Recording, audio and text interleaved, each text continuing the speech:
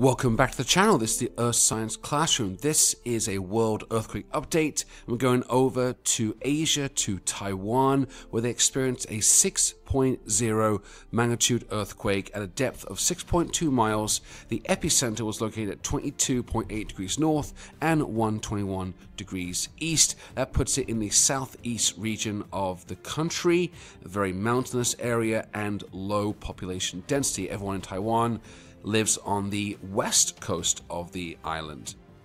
Now, for the tectonics, it is a collision area between four distinct tectonic plates.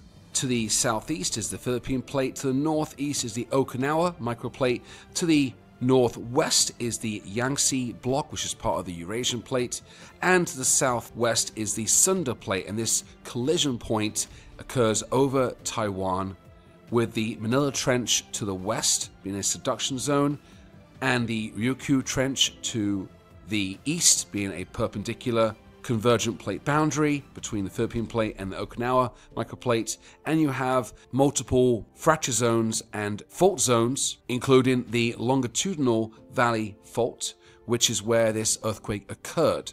And historically, this is the largest earthquake Taiwan has experienced in 11 months. The last one occurred in January of 2025, it was a 6.0 as well, but that occurred more on the west part of the island, along the Manila Trench, closer to the higher population density.